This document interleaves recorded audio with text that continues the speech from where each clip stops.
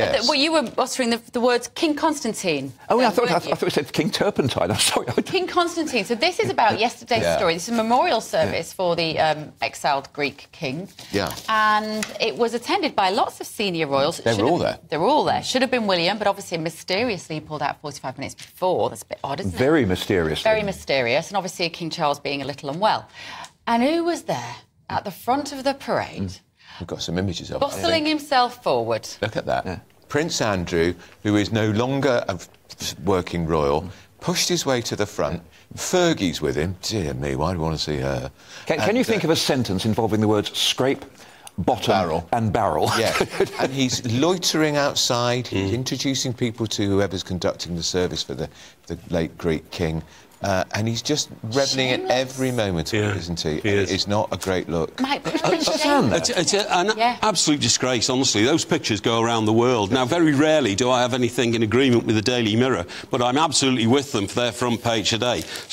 Prince still doesn't get it. Yeah. Absolutely with it. His sense of self-awareness seems to have completely dissipated in the mist. You know, the man who will forever be remembered for giving a lady £12 million, despite the fact that he said, I've never met her, I've never done anything wrong. I think his mother gave him... I'm sure he did, but what you've just said about him ambling his way to the front, he's grinning in this front page picture. He's grinning because he thinks, do you know what? I'm back there. And he'd elbowed his way to the front and thinks, I'm the head of the family. 3 paces behind him was the Princess Royal, who, in my view, should have led the parade. Let's be honest, he's never been found guilty of anything. Yeah, but he did, as Mike said, write a cheque for £12 million to a woman he claims he may never have even met. Yeah, that does suggest guilt. And Bev, sorry to jump in again, the famous picture is of him and Jeffrey Epstein in Central Park after Epstein had been convicted and served a sentence for being a paedophile. Yeah. Should a member of the British royal family be walking around Central Park with a man like that? I watched the documentary, Stephen, the other day about Epstein that's on Netflix, and the way that he was living his life, the number of young girls that came through those doors, the massage beds, the art. It's seedy and depraved beyond belief. It is. He was his mate. He was. I know. And they was flying backwards and forwards to the island. No, it's disgusting. But look, I think what's terrifying about this is, firstly, this was a big deal. This one, there were crowned heads all over Europe with King that. of Spain flew in for it especially. You know, and of course, you know, King Constantine, which I think Mike said is a second cousin to King Charles. Yeah. And even worse, the Princess Royal, a person of impeccable, unimpeachable dignity and probity, there in her naval uniform, she should have been there instead of having this. I have to say, I use the word disgraced. I mean, I appreciate your point about legal, but he is disgraced. Of course he is. And to have him shoving and pushing and grinning his way to the front is an absolute insult. And then inside the Abbey, he is in the front row, 4 seats away from Queen Camilla. Yeah. You see, I've mentioned the body language of Zara Phillips there, of course, Princess Anne's daughter, and her husband, the fabulous Mike Tyndall, former England rugby player. I rather wanted Mike Tyndall to go up to Prince Andrew... Pick him up. Get him in a headlock and get him to the back of the queue. If anyone's man, it's the amazing Or just Mike pick him up and throw him aside. Look at the Princess Royal there. Look, it's, it's elegant, dignified. But isn't this terrifying about what might happen to the royal family if it comes to the worst? You know, we still don't know the precise diagnosis for the king. We'd all like to, but we wish him the very best. But with the king out of the picture and Prince William out of the picture, the Prince of Wales, what are we left with? And the Princess what are we left with? Recovering. Absolutely. Something that we do not know the detail of. What is Harry... in exile in America. Absolutely. I mean, it's devastating. Yes, it is. There is a theory. There are lots of theories about why William wasn't there. We hope it isn't anything to do with his wife's health. One theory is that he couldn't stomach the thought of being side by side with Prince Andrew. That wouldn't surprise me at all, because when you look at it, it had to be something which really affected his life or his emotions very carefully, because he lives 5 minutes away. He literally lives a 5-minute walk away, and he only gave 45 minutes notice he wasn't coming. Now, that has to be something extremely desperate. Maybe he saw the guest list and saw Prince Andrew. That wouldn't be a shock, though, would it? Well, no, the Royal Protection Squad will actually circulate a list of attendees, and that'll be everybody, and they normally circulate that only about 2 hours beforehand. It comes very close. So he may have just seen it.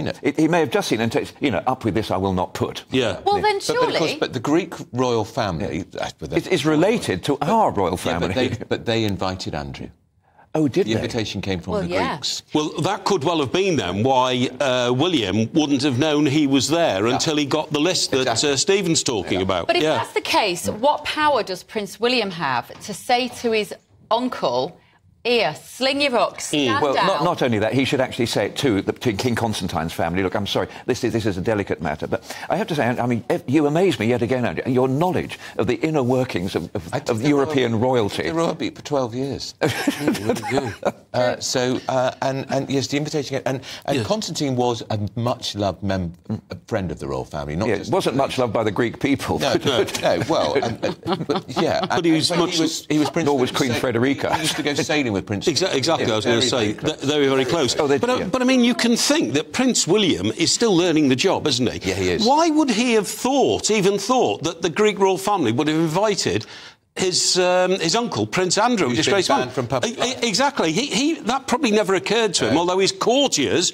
should have been a bit more on the ball, shouldn't they, and said, look, we're keeping an eye on this. It is a plausible theory for why he wasn't there. It's a very plausible theory, because we don't know about anything else that's happened, and I think it would have leaked out by now if something else had happened. If it's true, it means that Prince Andrew has more power than Prince William in that family. No, I don't think it does. I think that Prince William could have said to him, you're not going, full stop, don't go. That is a very good point.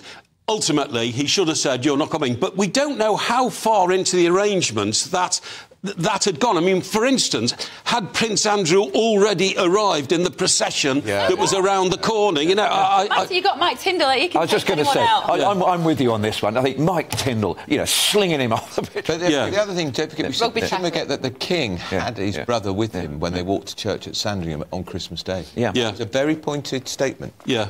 Do you think it was? I think it's just I think that was more to do with the dignity of the occasion. Well, I think it was Christmas. This is a family occasion, but this is a very public family. Yeah, but at least Andrew wasn't at the head of the parade, if you see what I mean. He was a good 4 or 5 paces behind the king at Christmas. And he's basking in it, isn't he? I know, but absolutely. Loving it. Again, if you're listening on the radio, Camilla, you don't see. She arrives last because she went into a side door. Keeps her distance. Side door. So she didn't see. So she had nothing. She was not seen with him. I don't know if you've ever met Prince Andrew. You may have done in your royal duty. You interviewed him twice, right? Now, I've never met him, but I've been in company when he's been there, and I find him thickest, for want of a better word. No, I'm not joking. Individual, and it's usually been at a sporting event. At one time, it was the Open Golf, because he was very keen golfer. It was Royal Lytham St Anne's. And people were putting points to him, and his eyes just glazed over.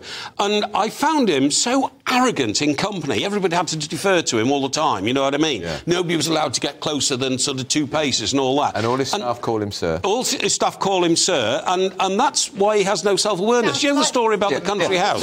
It sounds. I mean, he also has this ghastly ritual every night with all these teddy bears, which they have to be placed in order on his bed. I mean, not by him, by. Oh, good Lord, no. There is the royal teddy bear arranger pursuivant. What's this country house story? The country house story is he was staying in a country house, a sort of Brideshead Revisited type house, and he came down in the morning, walked into the breakfast room last of all, and then turned round and said, I think we'll do that again, and walked out. He expected everybody at the breakfast table to stand up as he walked into the room. So he went 3 paces into the room, turned around, I think we'll try that again, walked out again. Let's move on. To stand up. That is extraordinary.